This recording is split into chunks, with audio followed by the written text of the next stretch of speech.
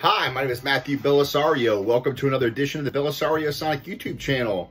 I appreciate everybody, all the subscribers out there, and the comments that everybody is leaving. And if you like the video, I appreciate you clicking the like button. And for those of you who haven't subscribed, please subscribe, and you'll get an alert that lets you know when another video is available.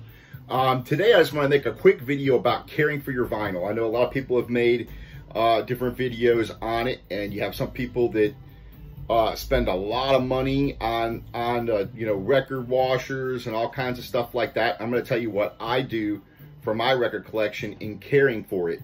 So it'll be a very brief video, but I just wanted to share with you what I do, and I'd love to hear your thoughts in the comment section on what you do.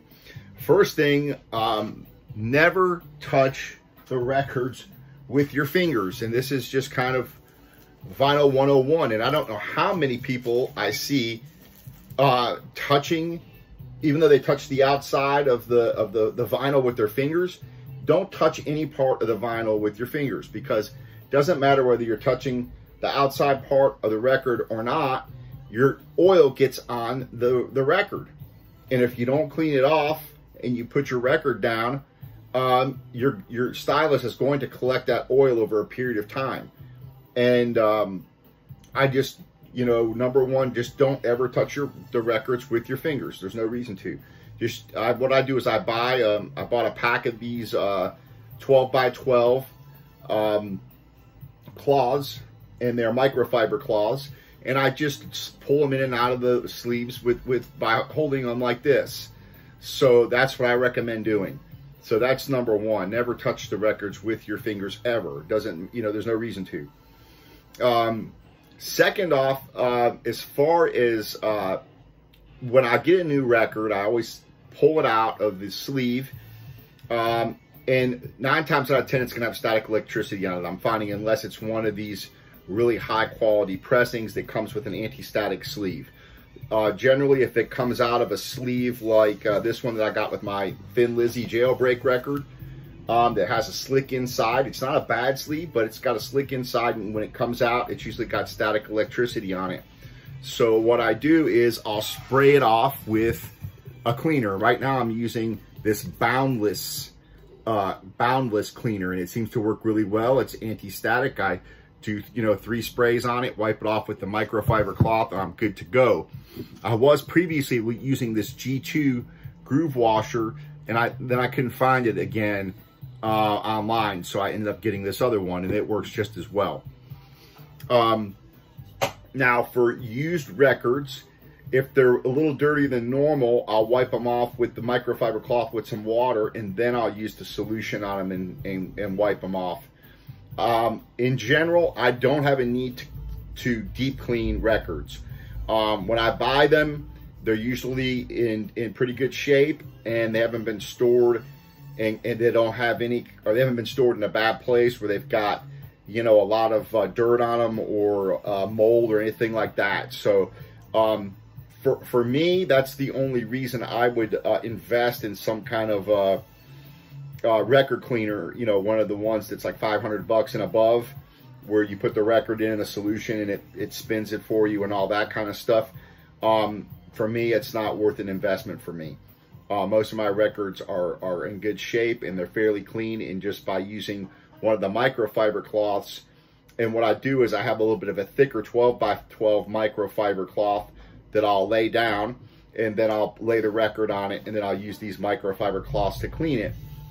And then after a week or two, I'll throw these in the wash machine, and then I'll rotate through some other ones. So I always use clean ones.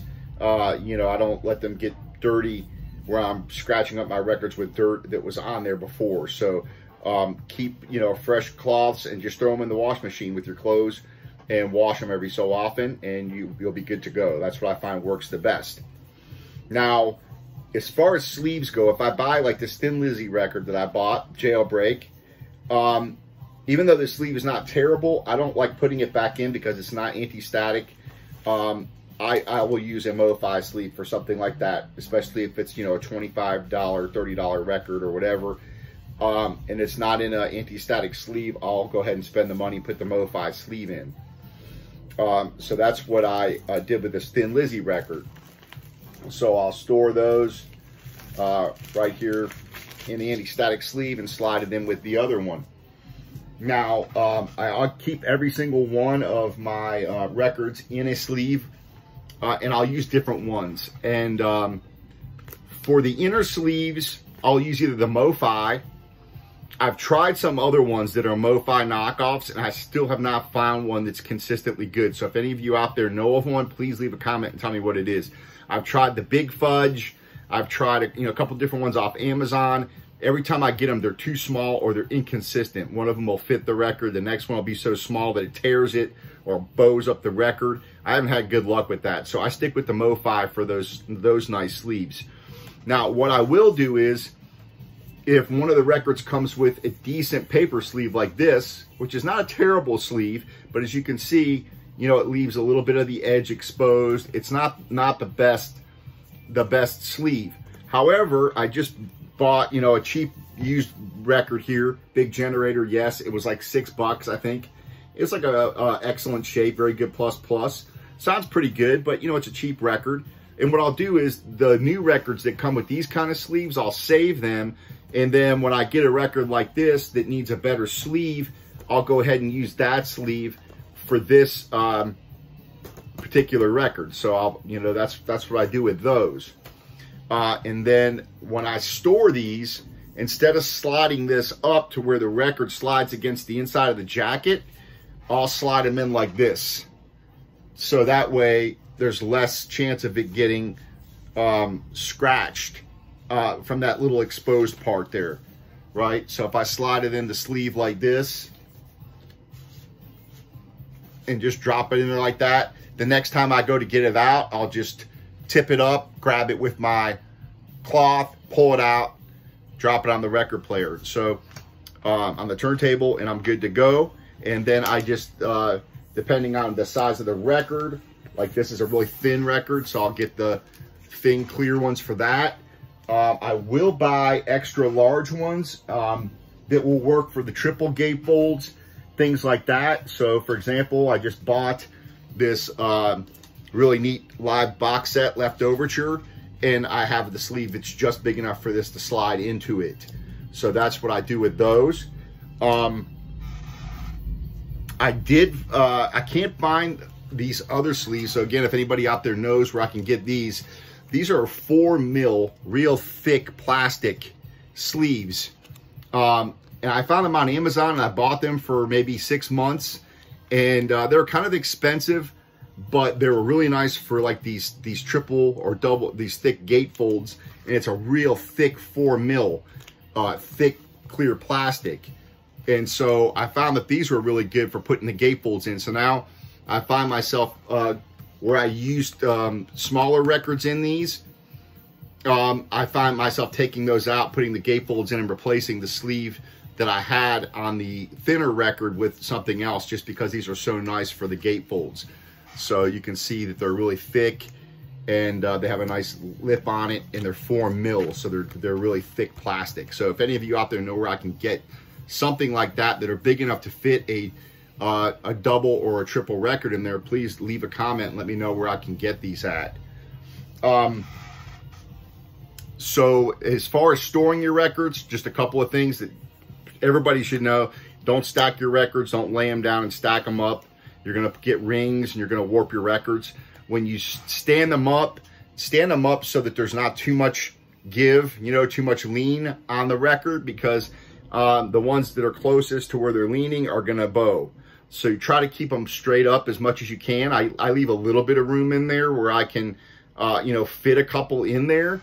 So I was moving them around there. You can see that's probably a little much there to where it's leaning a little more than I like. But I was kind of moving them around, making some room for some other records that I got that I'm going to fill in there. So kind of keep them straight up when you store them. As far as how I keep them stored, I have them separated into categories, and I have like rock, R&B, and oldies behind me. I've got a blues section, a country music section here.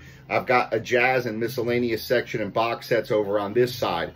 And then I have them all alphabetized within each genre. So that's kind of how I store those. As far as the stylus goes, I clean it every once in a while with this little stylus brush, and I'll just go from back to front and clean it. And I look at it with a little magnifying glass and a phone, and I can see if it's got anything on it, and then I'll just clean it. And then as far as my turntable goes, right now I'm using a Rega Planer 1, kind of an entry-level mid-fi turntable. It's pretty good for the price, and it sounds pretty good. I'll hopefully be upgrading pretty soon, so I'll let you know what I'm going to do on that. But I'll use, I have a cork slip mat with the little circles, raised circles on it, and that's what I find works really well for the records on the turntable. Keeps them flat. I do have a record weight that I'll drop on there, and depending on if it's the thinner records or something like that, I'll use the record weight sometimes. And then I find that the anti-static qualities of that cork mat keeps the records static free. So that's pretty much what I do. Again, I use this boundless cleaner, use some of these microfiber cloths, and I'll wipe them down. Even if they're new, I'll usually go ahead and wipe them down with that to make sure they're static free. And if they're used, of course, I'll always clean those off. Again, I find if they're a little more dirty, you can just use some water with a microfiber to do your initial wipe with a microfiber cloth. And then I'll just go back over it with the solution. And if they're really dirty, you want to be careful that you don't wipe the dirt, you know, scratch the surface of the vinyl with the dirt that's on the record. So you have to be kind of careful if there's more than an ordinary amount of dirt on the record. But if it's just some light dust on the record, some of the used ones that I just purchased, like this Yes record, had a little bit of light dust on it. I just took the microfiber, gently wiped the dust off, and then I took and sprayed it down with the solution and wiped it down, and works great. 95% of the time, I don't need anything else. So I don't have to spend a lot of money on cleaning or any of that stuff. I don't have any of the record washers. Haven't really found a need for them personally, just because I'm kind of picky about what records I'll buy. I don't buy junk. If someone gives me a record or something like that, and it's dirty, again, I'll just take some extra time to clean it off with water, and then I'll use a microfiber cloth. And then again, just throw these in the washer every so often and keep them clean so that you're not, you know, rubbing any kind of dust or dirt back onto the vinyl, the new ones that you're getting. So that's all I have for this particular video. And again, if you like it, go ahead and subscribe, and I'd love to hear your comments. Again, if you guys know where those 4mm outer sleeves are, the thick ones that I can fit double or triple gatefolds in, please let me know. I'd love to know where I can get some. And if you can find any of the inner sleeves, anti-static sleeves, they're as good as a MoFi, let me know, because these are kind of hard to find sometimes and they're expensive. So I'd love to hear your thoughts on that if you guys have found anything that's a good replacement for those. All right, thanks for joining me, and we'll talk to you next time.